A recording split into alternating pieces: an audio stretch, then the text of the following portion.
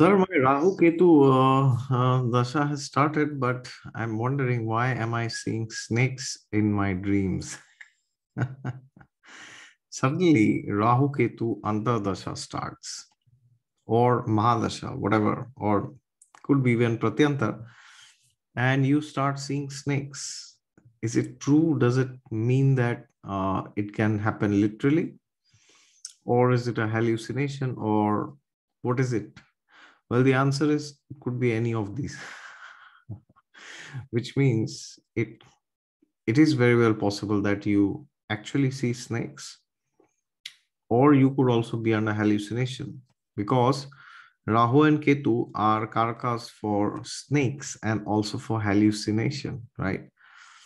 Now, see, when you say snakes, whenever the Vedic scriptures speak of Rahu Ketu, they just don't speak of Rahu Ketu's relation to snakes. Literally, it can be literal, but it can also be representing the qualities of snakes, right? So, what is the quality of a snake? It is said that even a saintly person is happy when a snake or a scorpion is killed, right? Why? Because snakes personify one very, very, very detrimental one quality which is very detrimental for our spiritual life. What is it? It's envy. Have you heard of it? Envy. Did you ever feel envious of anybody, or have you seen people getting envious of somebody, or do you know somebody who is envious of you? The list is endless, right? So there are many snakes roaming in this world. So first of all, if you go as per the Vedic tradition, we know there are 8.4 million species, right? But the question is, who gets the body of a snake? Somebody, right? Somebody has to be there. So everybody gets bodies depending on their karma, right? So as Lord Krishna says in the Gita, Antakalecha mameva smaran muktva kaleva, that at the end of your life, whatever you think of, that destination you shall attain, right? So therefore, it means that if now, then the question is, how do you know what will you think of at the end of your life, right? So sometimes people say, oh, I will do whatever I want in my life. I will just marry and party and celebrate and do all sins, do all nonsense. And at the end of my life, I will just chant, oh, Ram, please save me. Oh, Krishna, please save me. Oh, somebody, anybody. So do you think that just by doing this, you will get liberation at the time of your life if you do not follow any principles which the scriptures advise us to follow? And at the end of your life, you chant the name of Ram and you will go back to the spiritual world. Do you think, how many of you think it is possible to go in this way? Please write it down in the comments. Well, this is not possible because if during your life you did not chant the name of God, then it is almost impossible that at the end of your death, at the end of your life, during the moment of death, at that moment, you will be able to think of somebody who you never thought of, right? Because they say that at the time of death, there's a flashback of 100 lifetimes, right? What you did in your past lifetime, the recent past, just the one before this, the next, even the one before, like that, 100 lifetimes. You get a flashback, and wherever your strongest attachment is, if you're attached to somebody, a man or a woman, then that person's image will be where your consciousness will get stuck, right?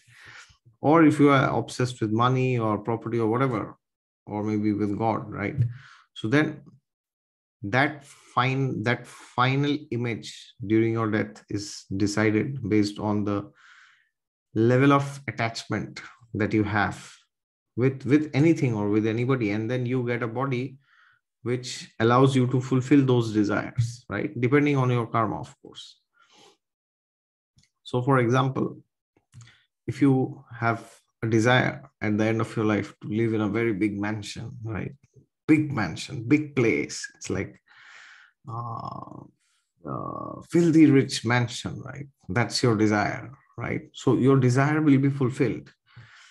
But the problem is it will be fulfilled to the extent you have that pious karma for that. I'm talking fully on mundane terms, okay?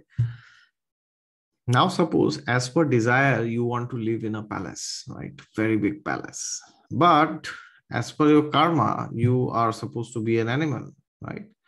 Now, who is an animal? An animal is one who has no restraint over his senses, right? So, an animal is one who just behaves through his instincts. So, if we behave similarly, our mind says, "Oh, go and do this," and we just go and do it. Have you heard of the saying, "Just do it"?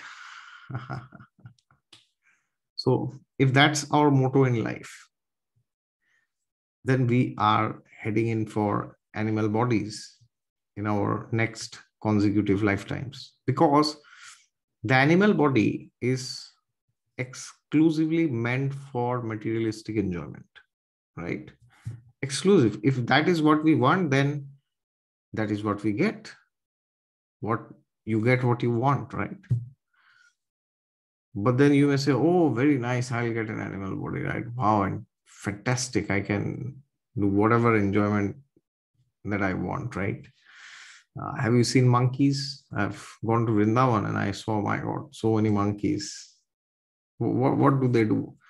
Jumping from a she monkey, every 5 minutes, jumping and stealing fruits, taking the spectacles of the visitors in Vrindavan, taking, the going into the ladies' bags and taking out stuff. Well, this is what they do. Their entire life is based on two things: food and sexuality. That's all. That's it. Nothing else. Whenever they find a she monkey, or whenever they find something which they can put inside their mouth, wow, that's it. They found the jewel, right? So therefore, you got to understand that the animal body is perfectly designed for materialistic enjoyment. But the problem is there's very high level of suffering involved, right? And there is no inquisitiveness for spirituality, right? You won't find a dog or a cat or elephant coming and sitting in a temple and chanting some names of God because it is Janmashtami. You will not find them, right, doing this. Of course, they also have emotions and all this, but spiritual inquiry, athato brahma jigyasa, what is beyond matter, that is something which they cannot ask, right? Of course, we have exceptional examples like Gajendra and all, but these are exceptions, right? I'm talking of normal animals. What to speak of animals? These days, even humans are not inquisitive. So, therefore, if we cultivate envy throughout our life, if we are jealous, we are envious, we act, then that's like the body, that's like preparing to get the body of a snake, because the snake will hit you for no reason. Absolutely no reason. That is why the snake's body is very severely condemned in the Vedic scriptures. Okay. That is why they say, "Oh, you are like a sarpa, snake." Right? Of course, we also have the nagas. They are different. They are heavenly beings, right? The nagas. So whenever we talk of snakes, we are referring to sarpa, right? We are not referring to the nagas. Okay. Nagas are very powerful. They are much million, billion, zillion, trillion times stronger than human beings, than the naras, right? And they have Nagmani, and they're like extremely powerful. They're extremely beautiful, extremely intelligent, extremely handsome. It's like beyond comparison, right? But we are talking of Sarpa here, right? The literal snakes that you see in this world, right? So therefore, this is what Rahu-Ketu does. Rahu-Ketu can make you terribly envious sometimes, right? And as the scriptures say, Atmavan manyate jagat, the world is a manifestation of your own consciousness, right? So therefore, you may not be envious of anybody now, But it is very well possible that if you are getting these dreams, then maybe in some lifetime, or maybe somewhere in this lifetime itself, or maybe somewhere now, you are cultivating envy for somebody, right? Or it may not be that you are actively cultivating envy, but it also might be possible that you give into it very easily, right? You are not cultivating, but whenever you feel like getting envious, you get envious immediately. But you have to understand what is envy basically. Envy is nothing but indirect appreciation, right? So suppose there's a student who has got second class, right? So he uh, becomes envious of a student who has got first class, right? He will never become envious of a student who has got third class. Why? Because that person, the object of your envy, has something which you don't and which you desperately want, or something which you feel is very valuable, right? So when you get envious of somebody, understand that you are actually indirectly appreciating the person. You are accepting the fact that the person has something very good. Now, either that is good or bad from a scriptural perspective, that is another arena of debate and discussion from a scriptural perspective, from any perspective. But the point is, you think that is something very valuable. So indirectly, you are appreciating the person, right? So therefore, during Rahu-Ketu Dasha, if you are getting dreams of snakes or like sarpas or flying snakes or sometimes colorful snakes, right? These things can happen. So you got to understand that this is happening because there are some desires, some envious traits, envious tendencies within me. So therefore now the question is, what should you do, right? So the thing is, whenever you see them, you have to understand that they are representing envy. So at a practical level, please give up your envy, right? Of course, you can't superficially just give up envy. That's not possible. Only a Mahapurush can do it. Mahajan can do it, not even Mahapurush. A Mahajan is required, right? Like we have the 12 Mahajans in the Srimad Bhagavatam. But the thing is, at least what you can do is stop giving into it, right? So you are here and you get some news, oh, this person has got this, that, and you start becoming envious like snakes, waiting to devour that person. That's like giving into envy, right? Of course, then there is like different levels of envy. One is like passive, where you are just feeling jealous. Okay, I won't do anything. Another higher form of envy is you go and you are doing everything to pull that person down, right? You are doing anything and everything in your capacity, either to kill the person or kill the person's reputation, one of the two, right? Because in scriptures there are different kinds of deaths. Like as per modern material science, there's only one type of death, where the body is not respiring anymore, it's finished, right? We all know that. We know that we will experience that in some point of time in our life. But in the scriptures, in the Vedic tradition, there are different kinds of deaths. One is the death which we know. The other death is the death of somebody's desire to live. The another form of death is ruining somebody's reputation, right? So either you try to destroy the person or his or her reputation, or steal something which that person has, and then that person doesn't have a desire to live anymore, right? So if you feel that you are undergoing any kind of hallucination or you are seeing these dreams and it's freaking you out, then maybe it's a good time to see any kind of, and snakes also represent poison, okay? Because see, what is poison? Poison is again not the literal poison. Poison is the poison of hatred and envy that we carry within ourselves, right? Which uh, which does not let us sleep peacefully, which does not let us be in peace, right?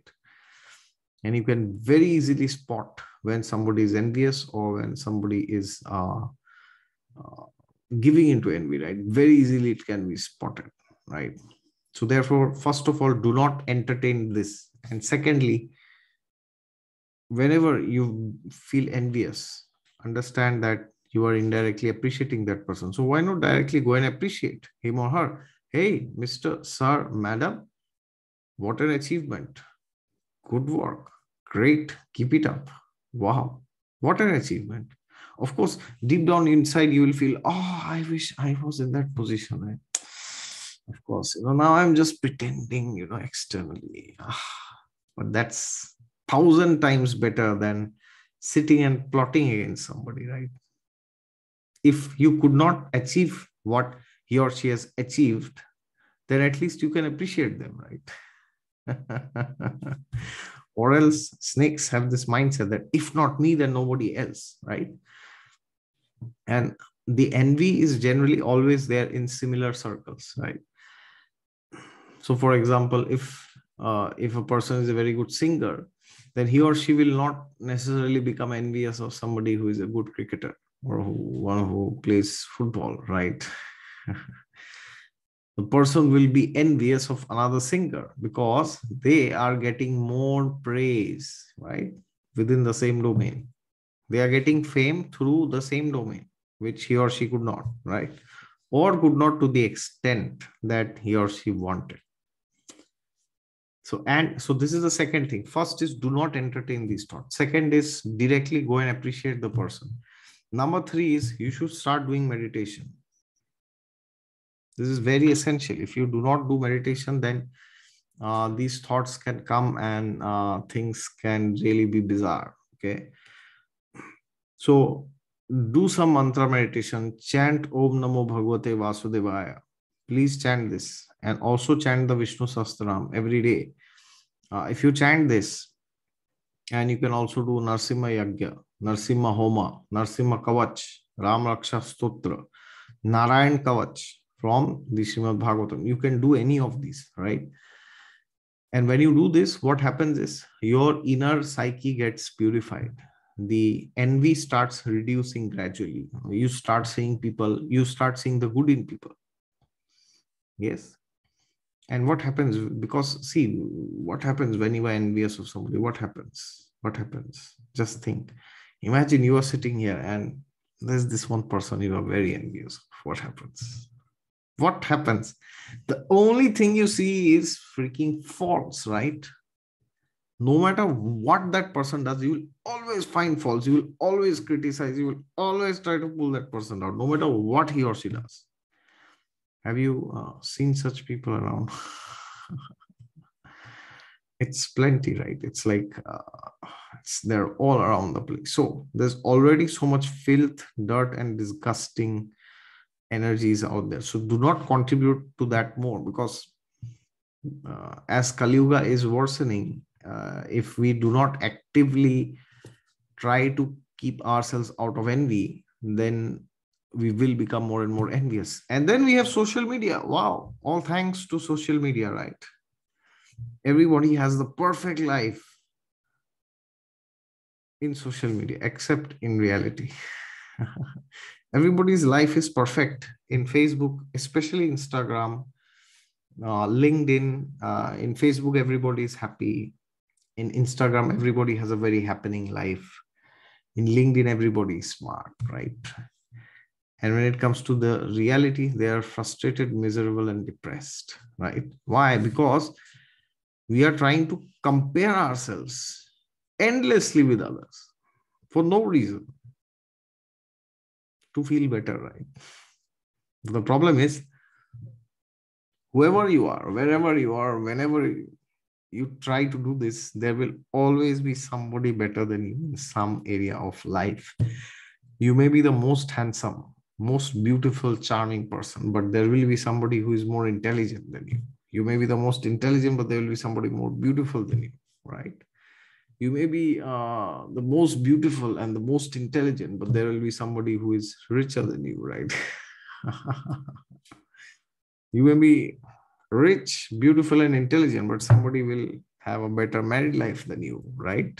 Somebody will have better children than you, right? So there's only one person who can have everything in perfection and more than anybody else in this world, and that is God Himself. Nobody other than Him can have this, all right? So, therefore, we have to understand that as per our horoscope and our karma, our actions, and our inclinations, we have a particular karma which we have to experience. And then and depending on that, it will be decided what will be our strengths, what will be our weaknesses, right?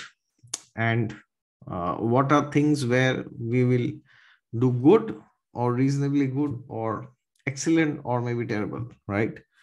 So always try to improve yourself, but do not try to compare. Comparison is the biggest thief of joy, right? It's the biggest.